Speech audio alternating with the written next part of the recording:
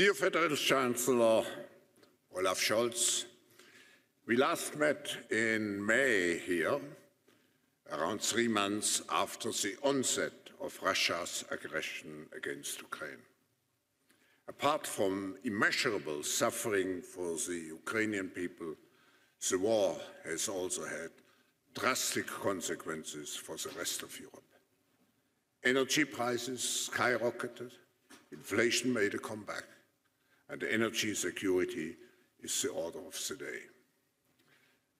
In order to defend Europe's independence and security, Germany, under your leadership, Mr. Chancellor, initiated a Zeitenwende with consequences for foreign and security policy and also with the promise of a massive acceleration of the transition to renewable energy sources.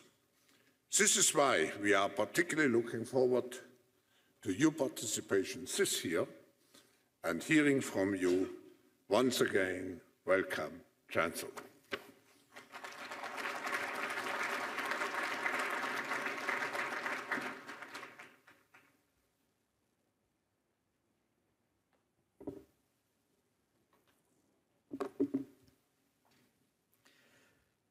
Professor Schwab, dear Klaus, ladies and gentlemen. What a difference a year makes. When I spoke to you last year around this time, our discussions revolved around the global economy's path out of the pandemic.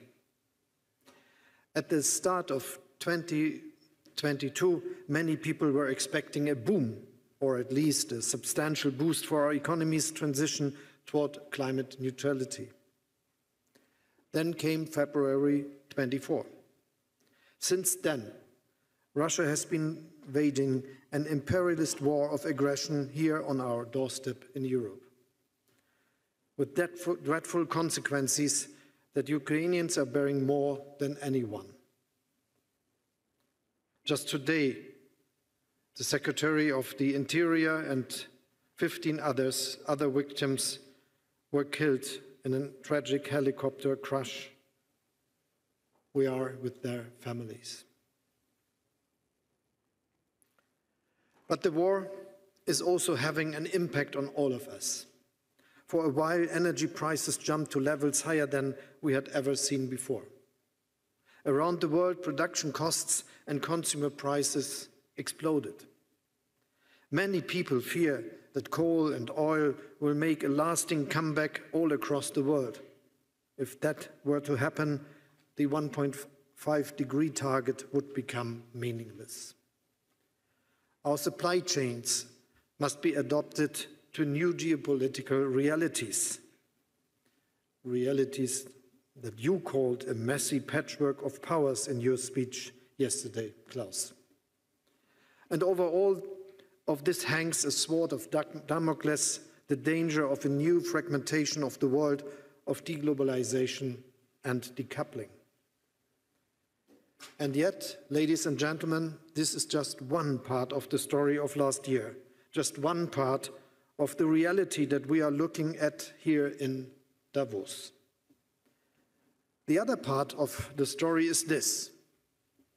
Russia has already failed completely in reaching its imperialist goals. Ukraine is defending itself with great success and impressive courage. A broad international alliance led by the G7 is providing the country with financial, economic, humanitarian and military support. Germany alone made available over 12 billion euro last year, and we will continue to support Ukraine for as long as necessary. In Berlin at the end of October, we worked with international experts to draw up a Marshall Plan for the long-term reconstruction of Ukraine. A platform of major donors is coordinating the process and, in consultation with Ukraine, ensuring that it is well implemented. Private sector capital will play a key role here. I know that many companies in Germany and beyond are very aware of the opportunities that the Ukrainian economic miracle could offer to them.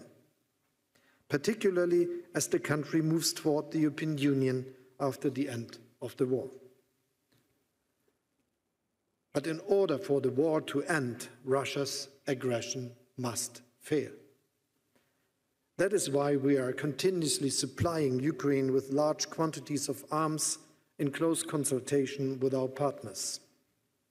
This includes air defense systems like IRIS-T or Patriot, artillery, and armored infantry fighting vehicles, marking a profound turning point in German foreign and security policy. And there's another part to the story of last year. Within a few months, Germany made itself completely independent from Russian gas, Russian oil, and Russian coal. We concluded new partnerships in Asia, Africa, and America, thus lessening our dependence. And so I can say that our energy supply for this winter is secure, thanks to well-filled storage facilities, thanks to improved energy efficiency, thanks to remarkable solidarity within Europe, and thanks to the readiness of our companies and of millions of citizens to save energy. As a result, energy prices have recently seen a huge stop and drop. Our measures to reduce the burden on private citizens, companies, and businesses are working.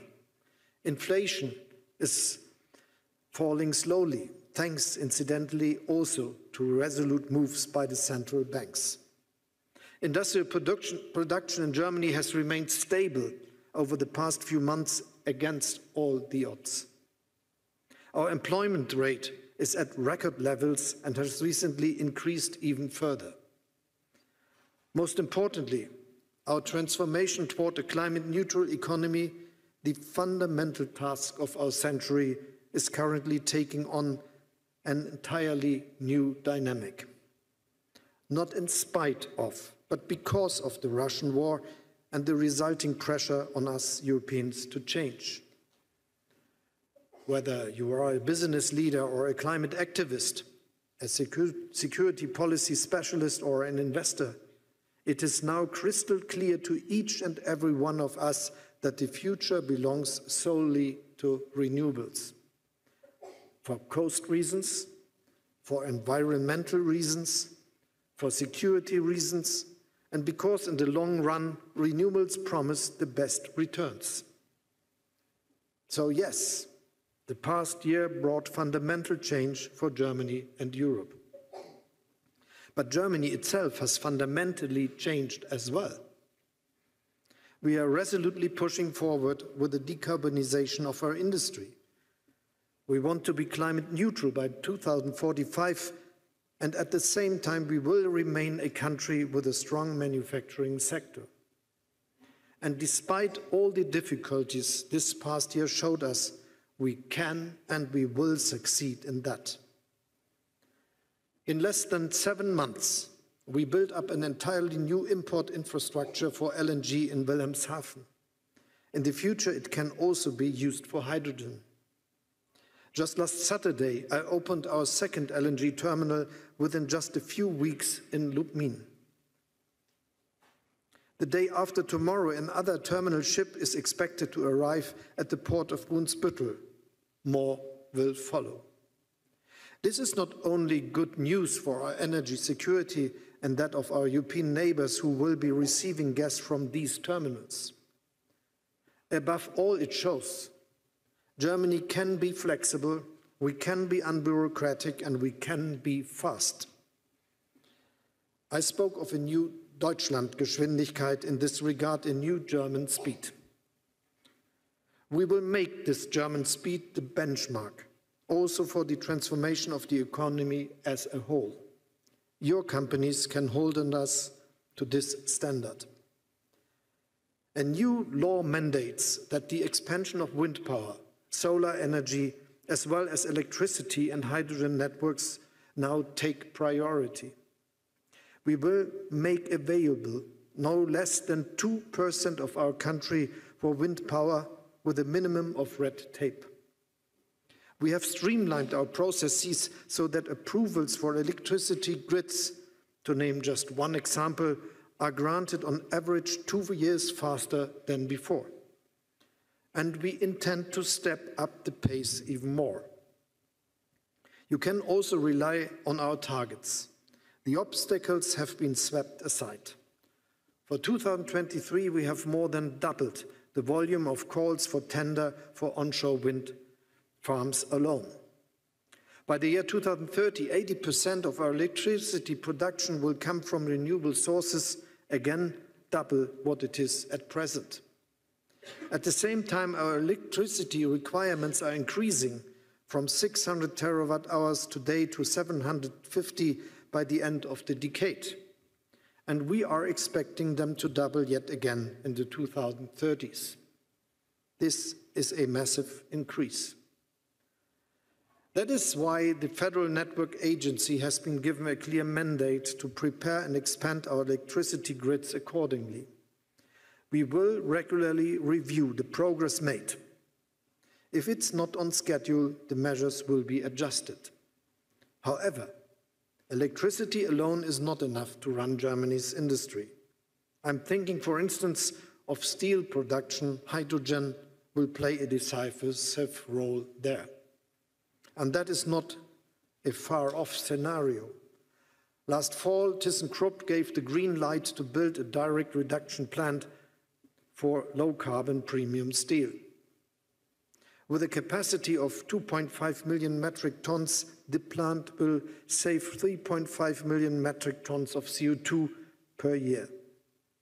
This is just one example of Europe's strength and innovation. Europe is the world's #1 in hydrogen patents, and 1 in 10 global applications comes from Germany. The first supply chains for green hydrogen are currently being built up in our country. For our own production, we are using offshore wind in the North Sea. In parallel, we are concluding hydrogen partnerships worldwide. For as long as quantities are small and the costs of production correspondingly high, the state will bring prices down to a level lucrative for the industry. Our goal is nothing less than an electrolysis boom. And as quantities increase, a hydrogen-powered industrial sector will emerge that preserves the climate and is independent of volatile prices for fossil fuels.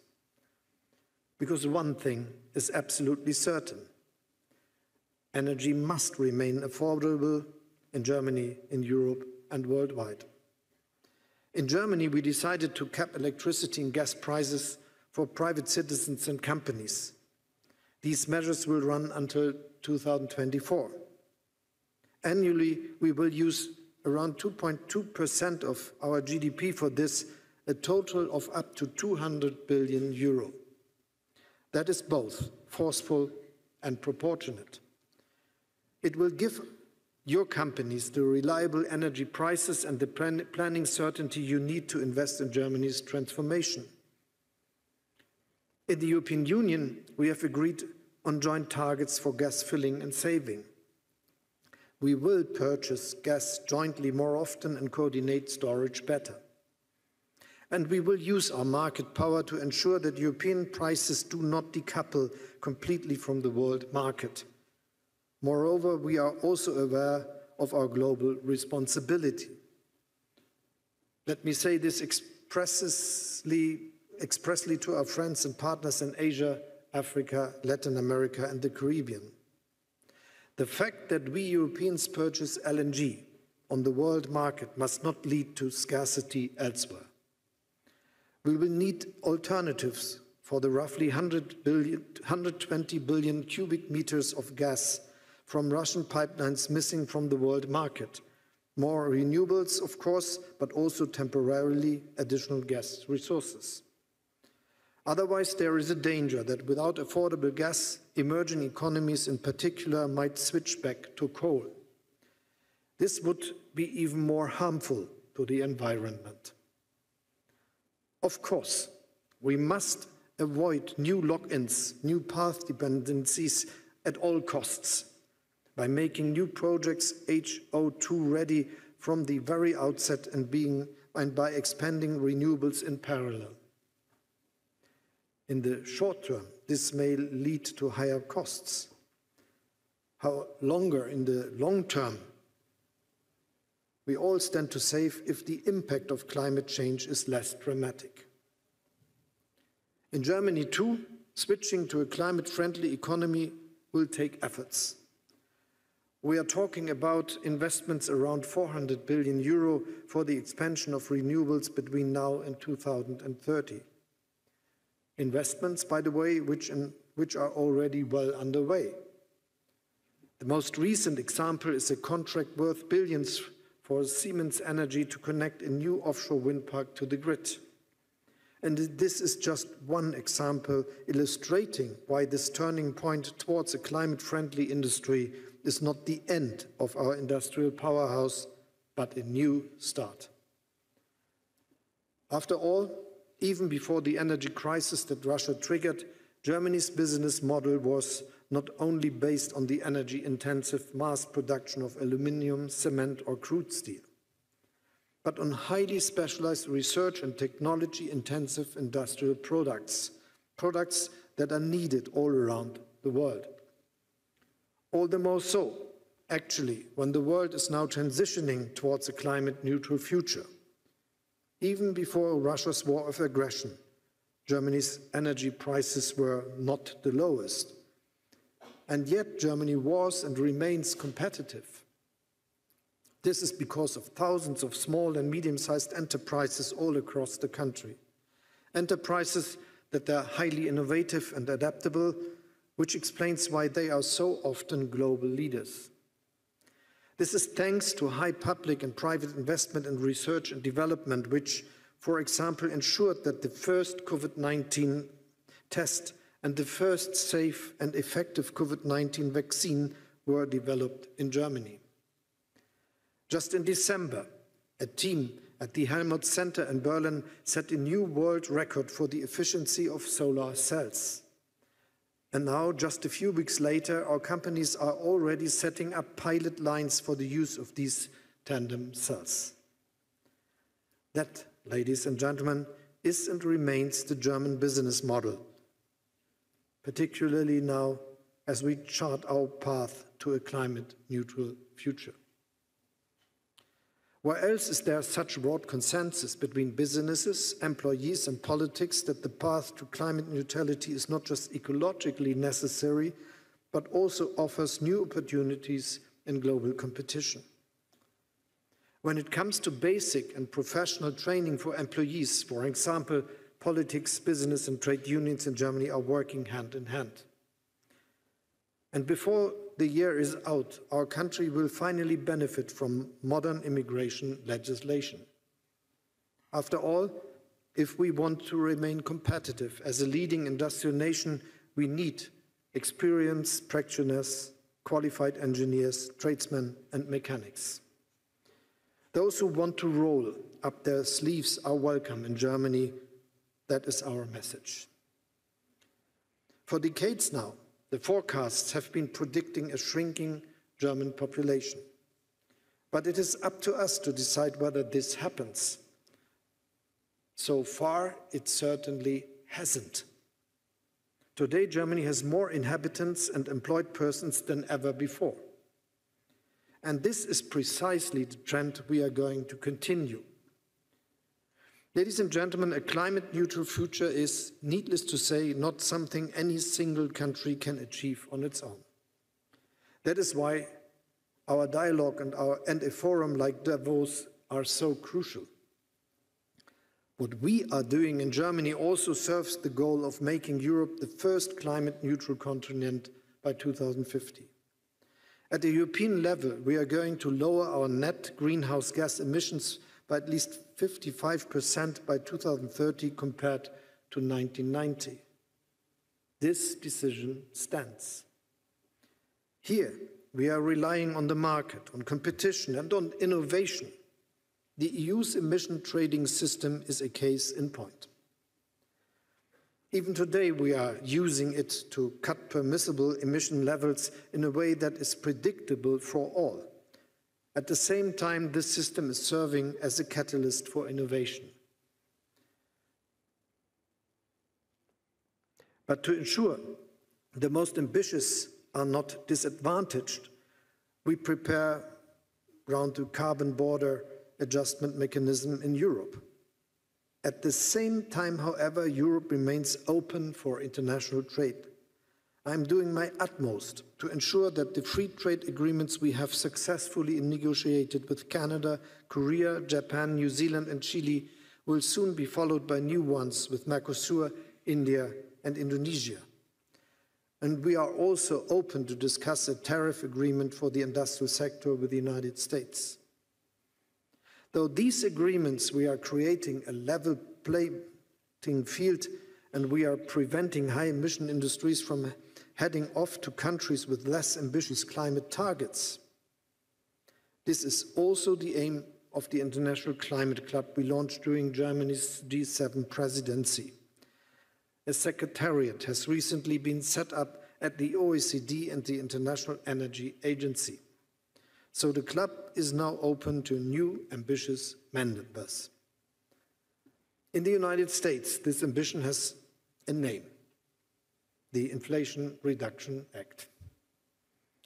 Some $370 billion have been earmarked for energy and climate change mitigation over the next 10 years.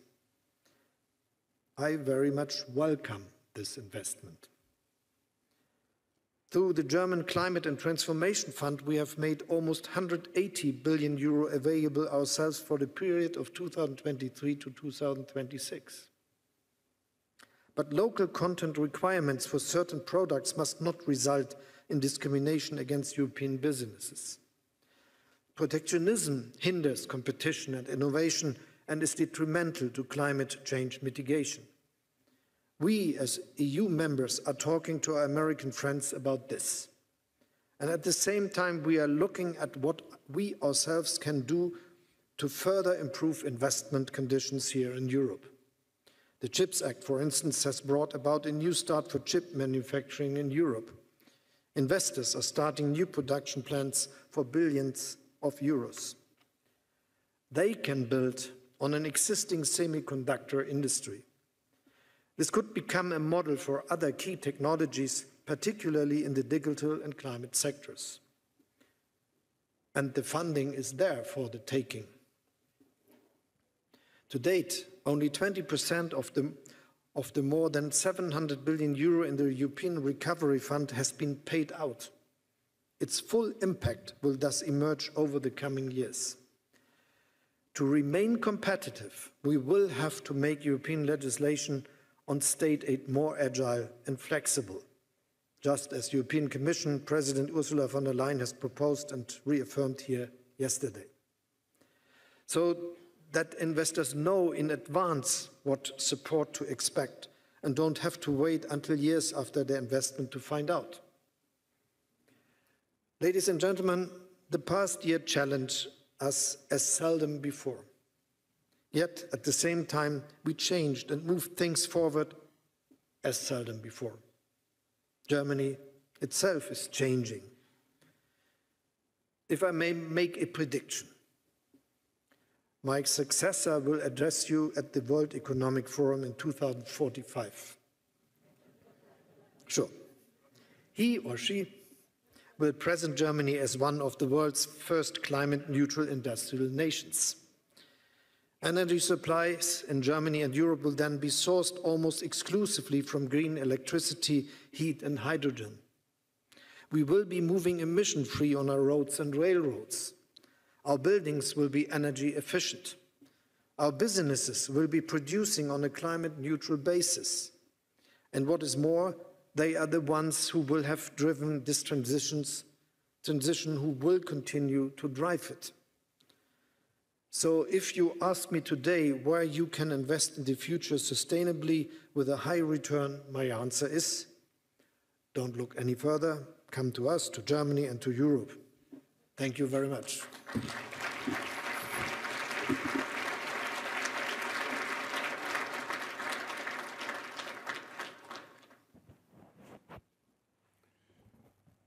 Thank you, Mr. Chancellor. We have some questions from the floor.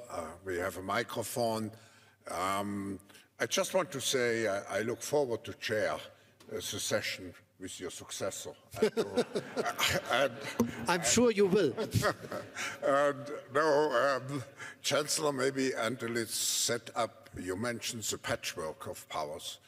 Maybe one of the first question would be, how is Germany positioning itself in this patchwork of powers?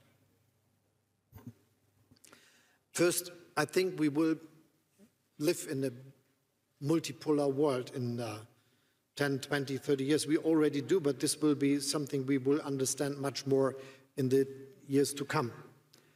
And I'm sure that there will be not a bipolar world again with camps around two big nations or so. But the big task of all of us is that we make it feasible that this will be not a world with a lot of different strong powers, but also a world where cooperation is the reality, and this is why we have to work to make it multilateral, which I think is something about politics. And hopefully we started this year to make this happen. When I had the chance to preside G7, I invited democracies, Indonesia, India, South Africa, the head of the African Union, Senegal, the head of the Speaker of the Latin American and Caribbean nations, Argentina, to the G7 meeting in Elmau in Germany. And this was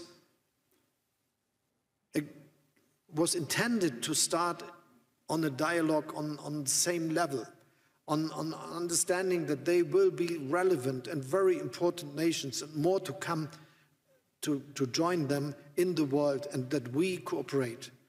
And the place of Germany in this world is supporting these processes, working very hard to make this good cooperation between nations from Asia, Africa, South of America, and West of Europe and North America and others working.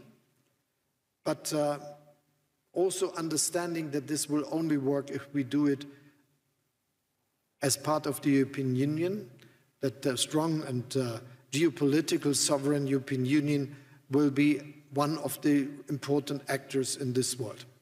Thank you. Let's see. Let's collect maybe 2 or 3 questions. Someone with the microphone?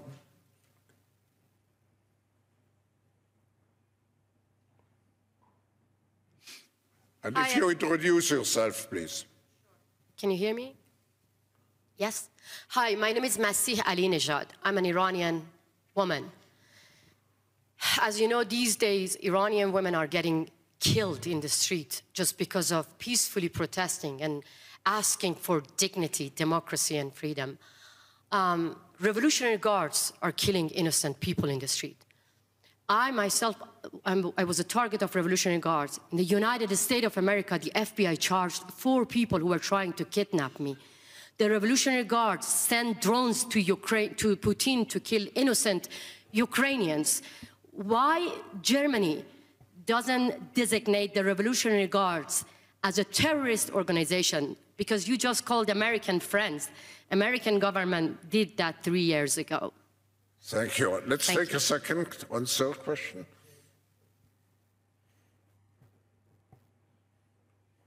Thank you very much. My name is Aya Khirfan. I'm from the Global Shapers community representing Amman Hub in Jordan. Thank you so much. It's a very inspiring speech, actually, to hear about Germany's role in energy transition and energy efficiency. In Jordan, we have, energy is a low-hanging fruit. There's a great potential.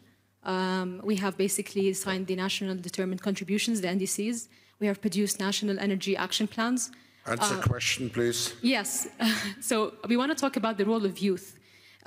What kind of skills do you think are needed for youth to have today so that they can be able to run and be leaders in the energy sector?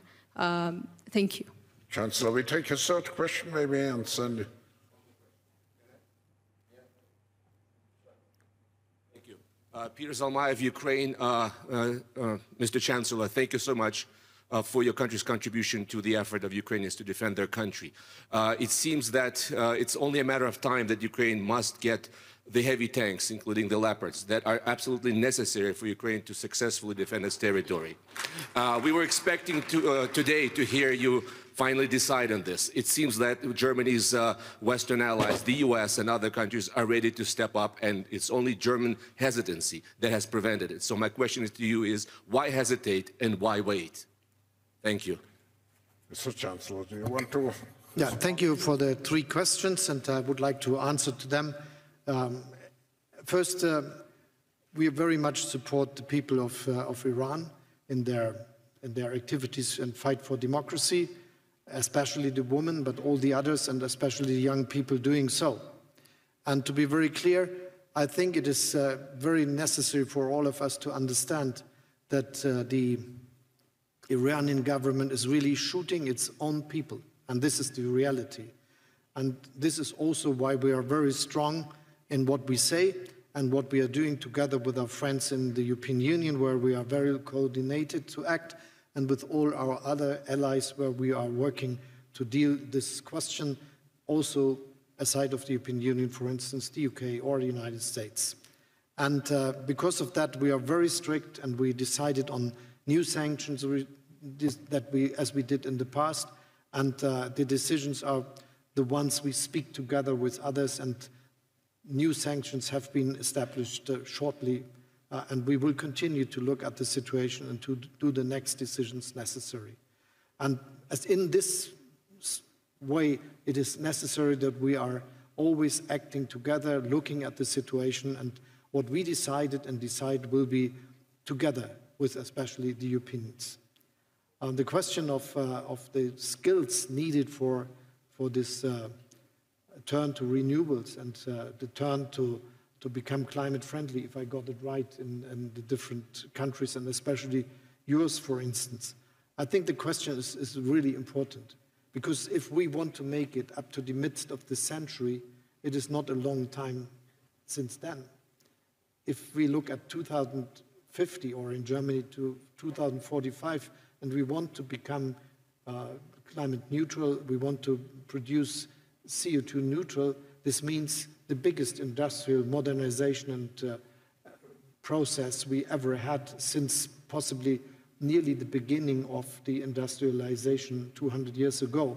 Possibly we can compare to the uprise of industrialization in some countries in Europe in the end of the 19th, the beginning of the 20th century. So this is a really big task for the whole world. And so we have to develop the technologies, we have to do the necessary innovations to make this happen, and we have to invest billions that this is that this progress is really happening. And this will be not just linked to one country or the other. Germany can serve in a way that we are willing to do it, that we are ready to do it, that our industry is willing to do it, and whilst we are acting in this way, we are able to develop technologies that can be used not just for us, but also as cheap alternatives to fossil resources and fossil mechanisms we know today. And in this case, I think it's important that we support countries and the development of vocational training, for instance, to be good engineers in the field of these modern technologies, and also to help those who want to learn these qualifications at universities. And this is our understanding what one can do, and in our support to other countries, this will be an important aspect. Looking to Ukraine, as I mentioned already in my speech, and I will repeat it again, Germany is between the biggest supporters. Yes, the United States are doing the most, and this is not really surprising, because I think they invest $800 billion into their defense budget. This is much more as all the European member states together, and is even more than Germany is having as its own budget, though we are increasing it now to 2% of our GDP, and though we have a special fund of 100 billion to go to this path and invest in new technologies and weapons. But we decided very early to change our political strategies. We are not just supporting Ukraine with financial means, with humanitarian aid, but also with a lot of weapons. And if we look at that, we are between the ones that are doing the most. The United States are the number one, obviously, because of this, what I said, but the next are the United Kingdom and Germany. And we will continue to be this big supporter. As you know, we decided that we will supply not just weapons, but those who are very effective. And the artillery coming from Germany with our howitzer and called Panzerhaubitze 2000, and the multi-rocket launcher we delivered are very effective in this war, helping the Ukraine to defend its integrity and sovereignty. And you should, or you realized, that it's only the United States, UK, and Germany that delivered a multi-rocket launcher so far, and we will continue to do so. We delivered a lot of weapons which are very important to defend to the air defense of the Ukraine. It's the flak tank Gepard and the munition necessary for that, and we continue to do that. It's smaller weapons, but it's also the very famous IRIS-T system from Germany, which is having a nearly 100% effectiveness in getting down missiles sent by Russia to destroy Ukrainian houses, streets, railroads, and energy production sites. And we will continue to this. I think many people thought this is possibly the best to get, and we will increase the production with our industry to deliver more of that. And most recently, we decided together with the United States, and we're very much aligned with our French friends, that we will deliver similar weapons, which, as I already mentioned, the Bradley from the United States and the Marder from Germany. And this is the strategy we have, that we are strategically interlocked together with our friends and partners, that we are working together with them, that we are discussing with them, and that we are never doing something just by ourselves, but together with others, especially the United States, which are very important in this common task to defend the Ukrainian independence and sovereignty. As I said in my speech, we will continue to do this as long as necessary. And whilst we are doing this and showing that the Ukrainians can rely on our support for their courageous fight, it is also clear that we will avoid that this is becoming a war between Russia and NATO. I think this is something which is also the view of the Ukrainians, as far as I understand with all my talks, and we will continue to be active in this way to do this. My willingness, the willingness of Germany, the willingness of the European Union and all the supporters of the Ukrainian nation is that they will be able to become an independent, free, democratic nations which will go the way to the European Union and will join it. And this is what we do. Thank you, Mr. Chancellor. This concludes our session. Please join me in expressing our appreciation for your speech, and we look forward to seeing you with success stories soon again. And you will meet someone in 2045. I hope to see you also in 2045.